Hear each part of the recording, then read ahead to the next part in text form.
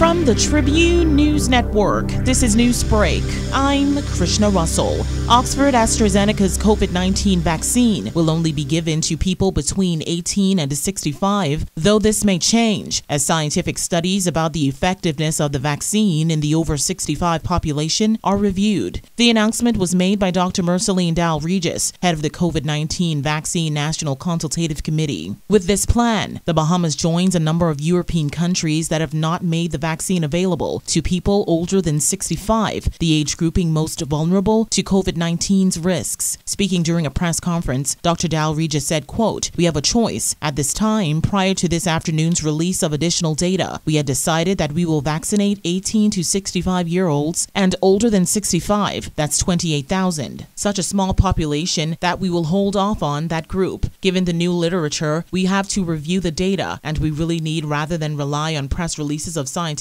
data, to have an opportunity to look at the published data that has gone under peer review." Dr. Dal-Regis could not say exactly when the vaccine will arrive in the country, noting that the promised 100,000 doses could come in 2 tranches as opposed to all at once. 2 Bahamas Technical and Vocational Institute staff members have been fired for stealing following an independent investigation by its board of directors. According to a statement yesterday, the thefts were restricted to the 2 employees and were not part of a larger criminal operation. The BTVI confirmation of the sackings failed to say if criminal charges were being filed against the employees. The investigation also exonerated a senior staff member who was subjected to claims circulated in a flyer that accused the person of being the leader of a theft ring. The flyer said 2 employees were fired, but the senior staff member remained without consequence. In an interview with the Tribune last week, BTVI Chairman Kevin Baisden did not confirm if the employees were fired, but advised that an investigation into malfeasance at the institution was ongoing.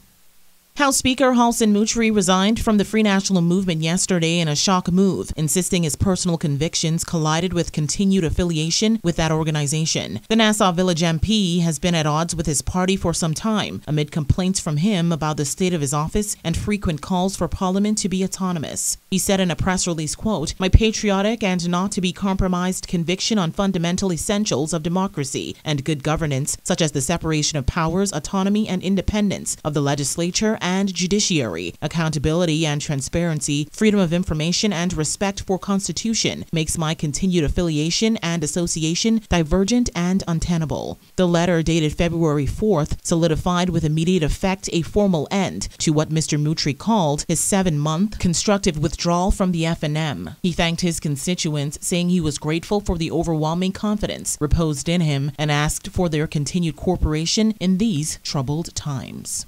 After protesting several times this week over overtime pay concerns, Bahamas Nurses Union President Amancha Williams said nurses were finally able to meet the Prime Minister yesterday, who she says promised to ensure the payments are made even if it comes out of his own salary. Nurses' protests came as the country is preparing to receive COVID-19 vaccines and begin its vaccination process, with the essential workers needed to carry out the jabs. Yesterday, Ms. Williams told the Tribune that if the money is not paid as promised, it may negatively affect the vaccination process. This comes after nurses in the Department of Public Health continued their protests at the office of the Prime Minister, demanding to speak with Dr. Minnis after he evaded the nurses as they demonstrated outside of Parliament on Wednesday. Your complete news and information source, this is the Tribune News Network. In international news, President Joe Biden laid out the case today for moving fast and without Republicans if necessary to pass $1.9 trillion in coronavirus relief, armed with new signs of economic strain brought on by the continuing pandemic. The stakes for the country and economy were amplified on Friday morning, shortly after Senate Democrats cast a decisive vote to muscle the plan through the chamber without Republican support, a step toward final approval next month. January's jobs report showed hiring had stalled to a pace that could hinder a return to full employment for several years, with 406,000 people choosing to leave the labor force as deaths from the pandemic surged.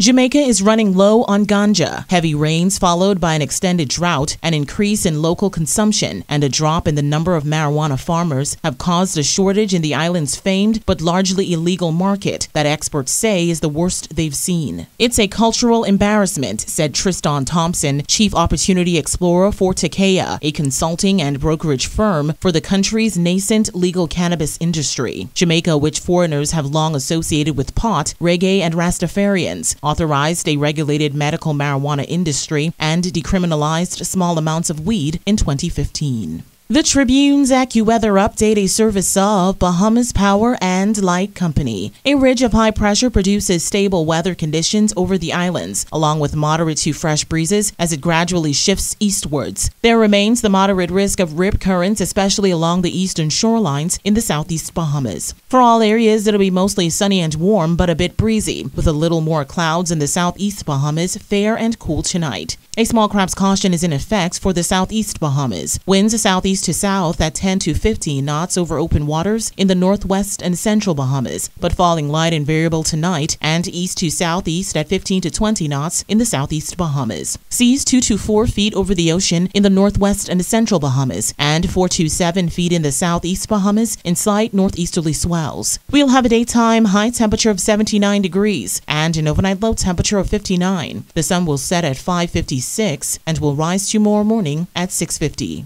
That's Newsbreak. Details of the day's top stories in the Tribune newspaper, now on the streets, or stay up to date online at Tribune242.com.